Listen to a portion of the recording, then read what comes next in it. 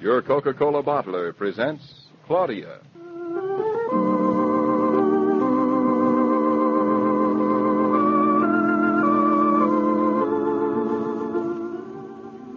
Claudia, based on the original stories by Rose Franken. Brought to you, transcribed, Monday through Friday, by your friendly neighbor who bottles Coca-Cola. Relax, and while you're listening, refresh yourself. Have a Coke.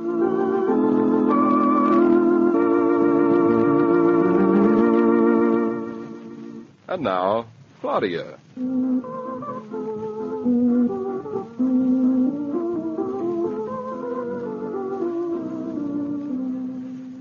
Fritz, you've done a beautiful job. I don't know how to thank you. You thank me when you say it looks so beautiful. Do you think Mr. Norton will like it?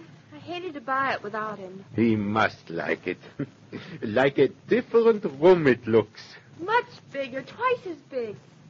You know, I can't decide which I like best, the bedroom or the living room. You have both. You need not to decide. Fritz, thanks again for putting down my carpets. I didn't really want to ask you to do it, but I expect company this afternoon. Goodbye, Mrs. Norton. The elevator stopped. It's Mr. Norton. David, hello. Oh, good afternoon, Fritz. Hello, darling. Goodbye. And Mrs. Norton, I come up to fix the window in the morning. Fine. Goodbye. Hello, David. Now, darling, we're not going to stand out here in the hall. We'll say hello properly in the privacy of our own apartment. But you can't go into your privacy so fast. Why not? My privacy, isn't it? You won't be so sure when you see it. Now, don't look so suspicious. I just want to give you a little speech first. Something has happened. Go on. Speech. I went shopping, David. Uh-oh. Don't uh-oh so fast. I went to buy some dining room furniture with Mama, and then I thought it was silly. Why buy a lot of furniture to clutter up the floor and make it harder to put down the carpet later? First things first. So you bought a carpet. Oh, David, you always guess before I'm through telling you it's no fun.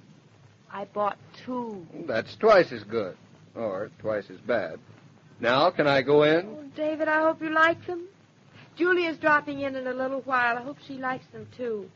Oh, she said she had something very important to talk to you about. Now, are you going to get out of my way and let me into my carpeted apartment, or will I have to use brute force? Use brute force. But just remember, you can't return sale items. Oh, sale items, eh? Don't be so snooty about sales.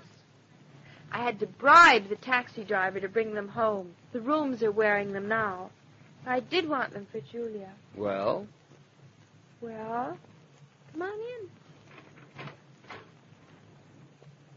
Like it? It's black. Don't like it, do you? I don't know yet. I thought black would go with everything, just like a dress. Besides, it was only one of 2 carpets left, so I... What happened to the other one? I bought it, too. It's in the bedroom. Black? In a bedroom, I should say not. David, you don't like it at all? Don't you think it makes the room look big? Immense. Is that all? Darling, I think it looks very handsome. You do? Why didn't you say so before? I'm a wreck. You can walk on it, David. Well, can I? That's nice to know. Want to see the bedroom? This minute? Say, how do you like walking and not hearing yourself? Lovely. I keep thinking I'm not here. Here we are in the bedroom, sir. David, close your mouth. It's as big as a saucer. Those are my eyes. It's so white. It's supposed to be so white. How long? What do you mean, how long? As long as the room. Can't you see it fits perfectly? I mean, how long do you think it'll stay white? In the bedroom? Oh, a long time. The salesman told me that white wears beautifully in a bedroom. It looks so bridal. Well, we're married, so it's all right. I suppose by the time we stop looking married, the carpet will stop looking white, so we'll still match. You wish I hadn't bought it, don't you? Now, did you hear me say any such thing? You don't have to say it for me to hear it. Now, you listen to this, then. I think this white carpet is, well... Impractical? Who cares? It's very smart looking. Goes perfectly with the sheets on the bed and the walls. I wouldn't have any other carpet in here. How's that? Well, it was a big bargain, half of what it should have cost. I don't want to hear any more excuses for it. I like it. Now, Here's a kiss for the black carpet. And here's one for the white carpet. And here's one for you. I bought a bath mat, too. Doesn't count enough for an extra kiss. Anybody can buy a bath mat. I think I'll go in and shave on it before Julia comes. Would you mind rolling the mat up while you shave? I'd hate to have you get it dirty and wet right off. That's what bath mats are for. I know, but let's see how long we can keep it from knowing. David, look, are those your footprints all over there? Look. No, those aren't mine. My feet aren't that big. They're not? No. Try one on. Oh, you're right. That is me. I thought your feet would be clean by the time you got in here. You'll have to be more careful. Maybe you ought to leave my slippers at the door so I can change before entering. That's an idea. Are you serious? Of course I'm serious. Well, I wasn't. If you think I'm going to take off my shoes every time I want to come into my bedroom, you're sadly mistaken. I don't mind. Well, I do. Find me a man that wouldn't. It's not asking so much. It's the principle. You dirty this carpet for a principle? I would. Now, look, darling, if we're to have a white carpet, and it looks like we have, let's enjoy it, not worry about it. How about Try not to. Thank goodness black doesn't show dirt. it? Here, I'll help you brush off these footprints.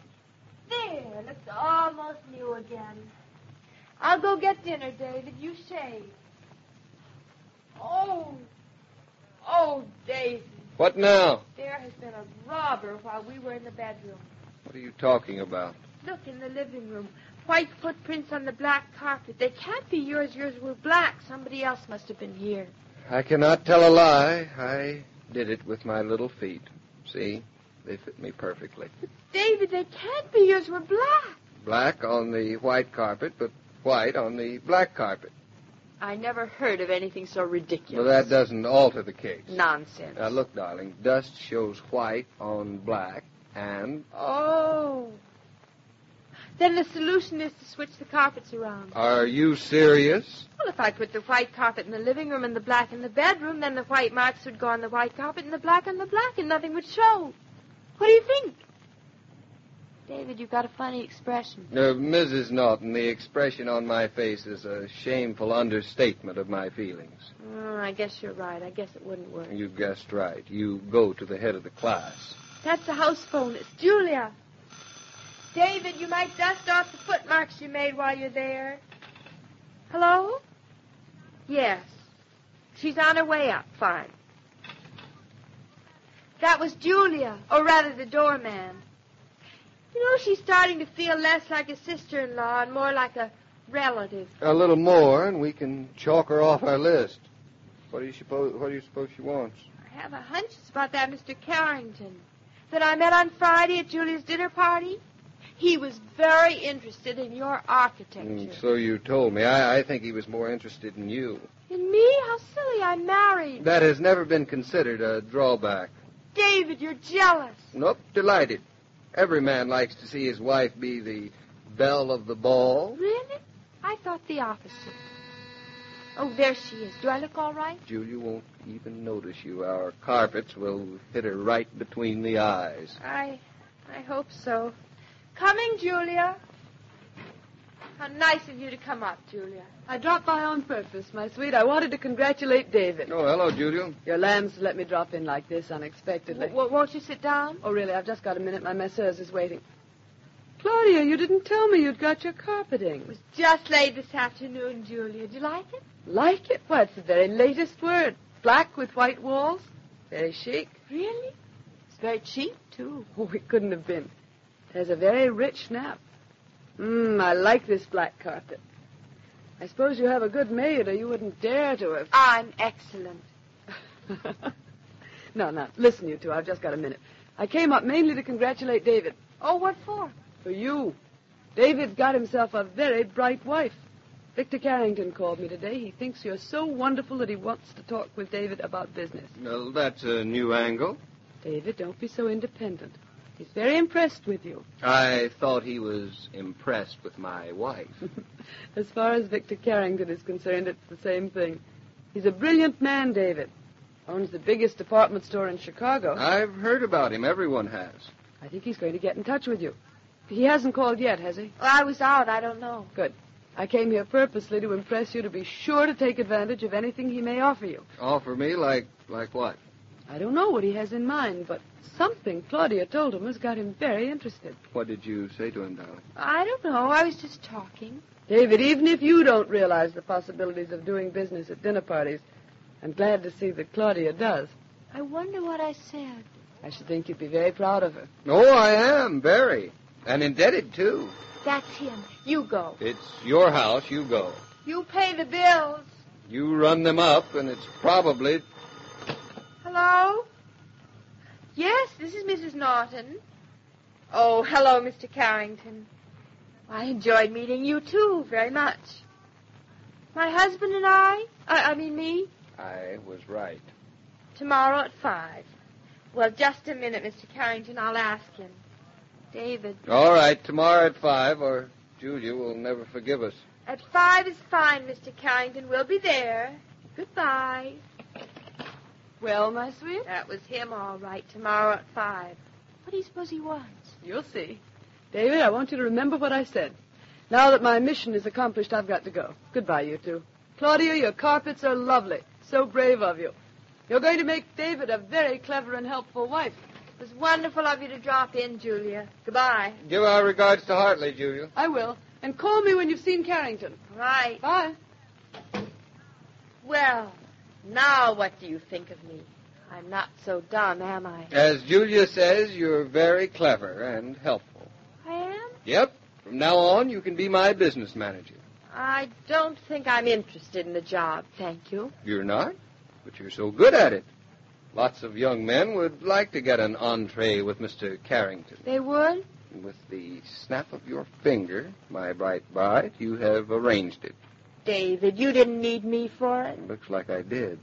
Though I never particularly wanted to seek out Carrington, he's a good man to know. When he talks to you, he'll forget all about me. What's the matter? Aren't you pleased with yourself? You don't seem to be particularly pleased with me. Oh, but I am. I just said I thought you were very clever. I don't think I like you to call me clever. Sounds better from Julia. My sweet. How's that? Worse. Darling, tell me, don't you think that if we switched the white and the black carpets with each other, it would take care of everything? The black marks don't show on the black and the Nor white... the white on the white. Exactly. Wouldn't it work? For a girl who can be so bright in some things, you certainly manage to be unbright about others. But it sounds sensible to me. David, why are you looking at me like that? I can't believe my ears. What's the matter with them? Darling, in spite of Mr. Carrington and Julia, I still think you're a goop. Then you still love me, David? You're the biggest goop I ever married, and I love you. That's all I wanted to hear.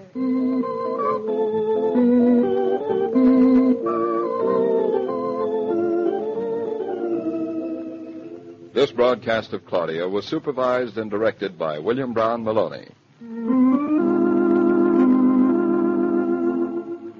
The very thought of company makes some women fidgety. Others throw open the door with a smile that says, "Come on in. My, but we're glad to see you." The hostess who's prepared, the hostess, for example, who has plenty of Coca-Cola in the refrigerator, doesn't care how many unexpected guests troop across her threshold.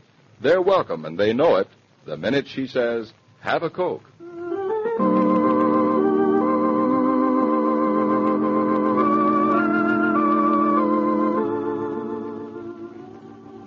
Every day, Monday through Friday, Claudia comes to you, transcribed, with the best wishes of your friendly neighbor who bottles Coca-Cola. So listen again tomorrow at the same time. And now this is Joe King saying au revoir. And remember, whoever you are, whatever you do, wherever you may be, when you think of refreshment, think of Coca-Cola. For ice-cold Coca-Cola makes any pause the pause that refreshes.